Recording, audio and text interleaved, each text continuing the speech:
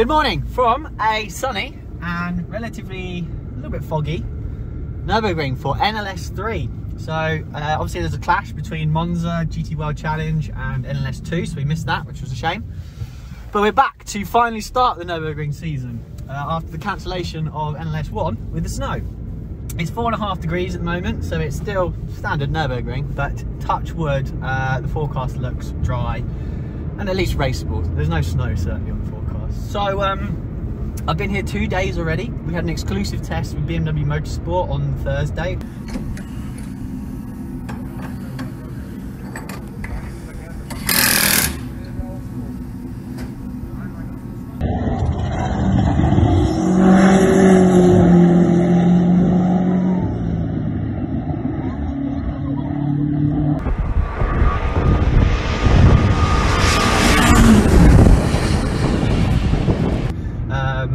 Doing some tyre development stuff there, and then also we continued that tyre development into the Friday standard test as well. So the cool thing is we've got Christian Cronjes here for the first time this year. He hasn't driven since the Nurburgring 24 hours last year. He's going to be part of our Nurburgring 24 hours lineup, so it's good to have him here and getting some laps in. He doesn't need many laps, he's bang on the pace anyways yesterday, which was great to have. And also Ben Tuck is joining us as well, and also he showed some mega pace yesterday for his experience in the GT3 car, and it'll be good for him to get a race under his belt. So let's get to the track now. Oh, it might be a little bit damp this morning in quali. I'm out first, so yeah, those first couple of laps could be interesting. So let's go, race day. Qualifying order has been set. I'm out first thing. Sometimes there's a golden hour at the very beginning of the session, so I'm going to try and put in a good time then. Otherwise it sort of ends up being the second half of the session where Chris will finish the session. So it looks dry, it looks cool, good conditions for us. Let's see what happens.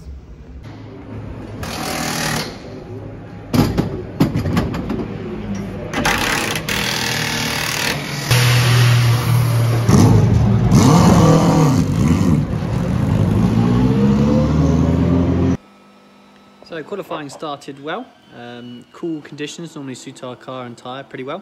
Found myself some nice space and was gearing up for a nice lap. However, down the Foxhole I got a vibration.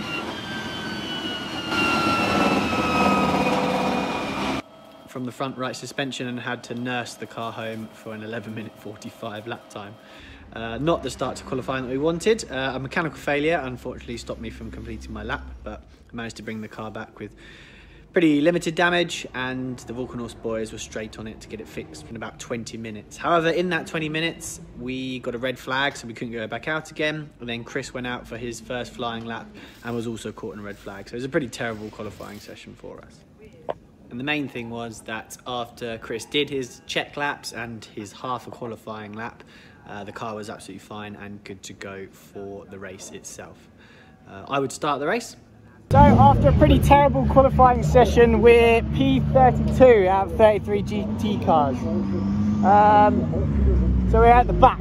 The only way is forward, and I'm starting. I can't wait to send it. Hold on tight.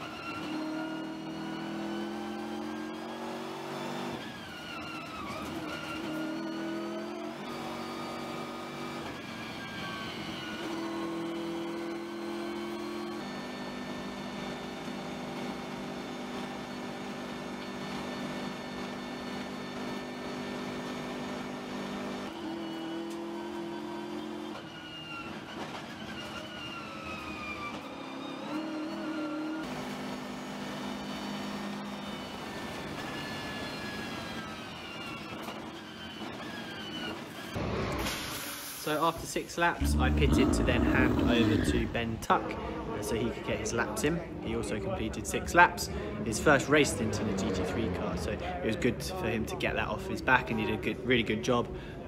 Yeah, with the managing more traffic, obviously being in the fastest class now, and his pace carried on from Friday. So it's good, really good to have Ben on the team.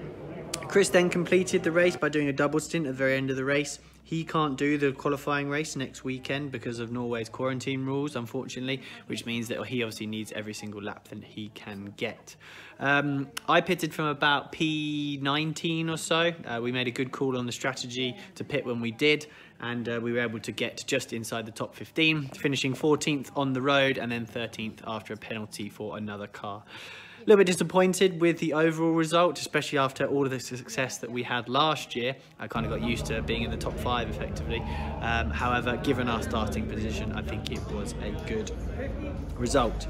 We learned a lot, especially with the setup this year. I think we made some big steps, and I think we can carry that into the qualifying race this coming weekend, and also the 24 hours. I think hopefully we should have a competitive package.